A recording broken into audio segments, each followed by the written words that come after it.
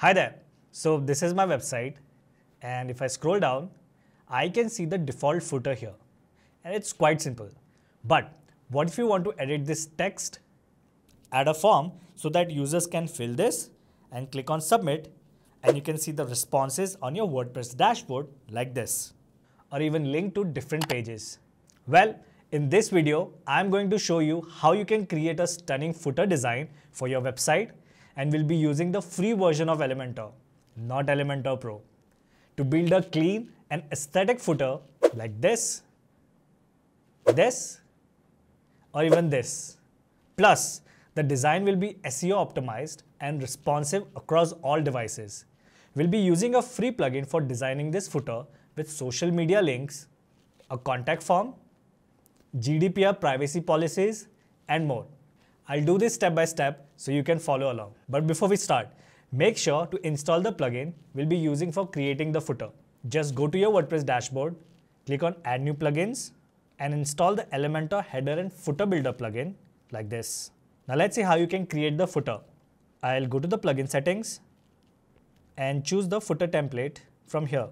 Make sure that it's displayed throughout the entire site so that every visitor can access it.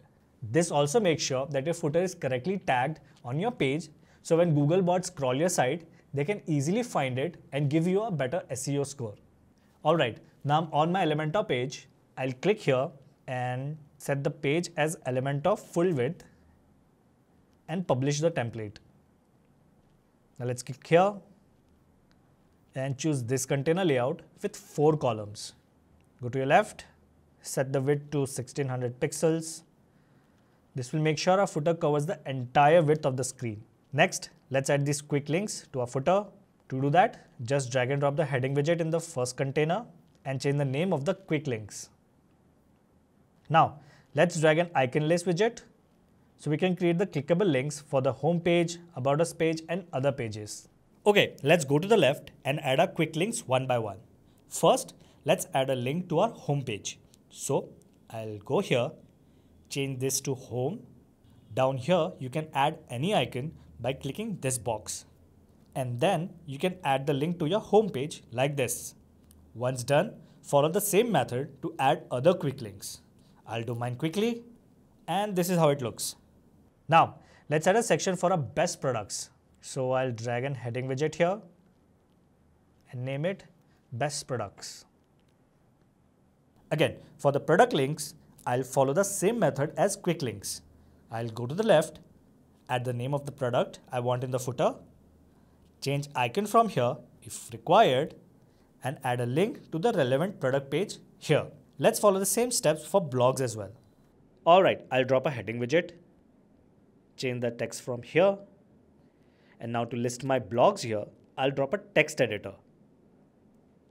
And in this section, I'll put all my blogs one by one like this. And here's the tricky part. To add links to these blogs, just select the first block, click this link icon, and put your link here. And repeat the same steps for other blogs as well. Next, set a background image for the main container. I'll click here, go to the Style tab, and choose a background image like this. Okay, so the text isn't clearly visible now, but don't worry, we'll fix that later. I'll first add a form here so I can collect customer information and answer queries. But before that, whenever I'm doing some design work for clients, I make sure to install this free plugin Airlift because, okay, let me actually show you this. So that's my site speed before and that's after. It does a lot of optimizations automatically and keeps stuff fast. So you should definitely try this, and I'll leave the link in the description below. I'll first add a form here so I can collect customer information and answer queries. I'll add in a heading widget and change it to this. Now let's drag in a standard form widget and drop it here. You can also use third-party forms like WP Forms, Forminator, or Ninja Forms. Just install their plugins and you can insert the forms here. Anyways, let's get back to customizing this form. I'll adjust its appearance and style settings, and once done, the form should look something like this. Alright, let's fix the text color now so that it's visible. I'll change the font color to this and add a background overlay to the background image.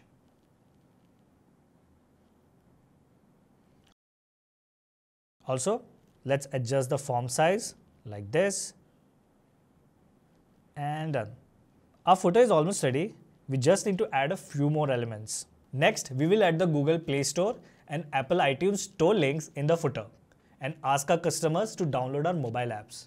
This is perfect if you've got an app ready for your site and want your visitors to use it. So first, we'll add some text here like this. Once done, you can drag and drop the image widget here to add your App Store icons. I'll also change its position to absolute. Then, I'm going to adjust the size of the icon and its position. I'll now duplicate it to create the other App Store icon. There you go.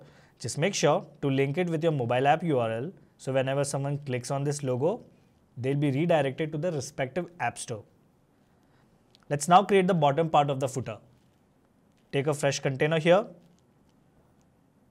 add 3 inner containers to it, and set them to a row.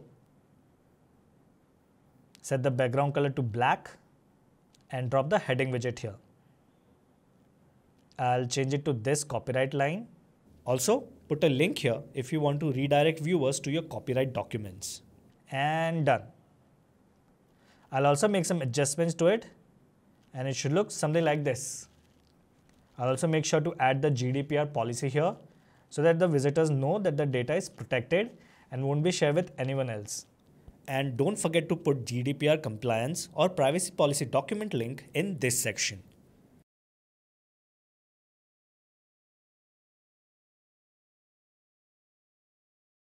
Now let's set up our social icons. I'll just drag the widget here and change the style to circle from here. And the social icon should look like this. You can also customize the footer as you want and change the colors to meet your site's theme. Finally, let's make sure this footer is optimized for the mobile view. I'll click here to shift to the mobile layout. Now go to responsive and adjust the design to make it fit the mobile layout. As we only have a smaller area to work with on the mobile devices, I'll just add some padding to the form to adjust its position like this. Okay, everything is done now. Let's preview it and test the footer. And yeah, the footer works and also looks good. Comment below if you have any questions and I'll help you out. Click this video if you want to triple your site speed in just 1 minute. You're really gonna thank me for this. So click here and I'll see you there.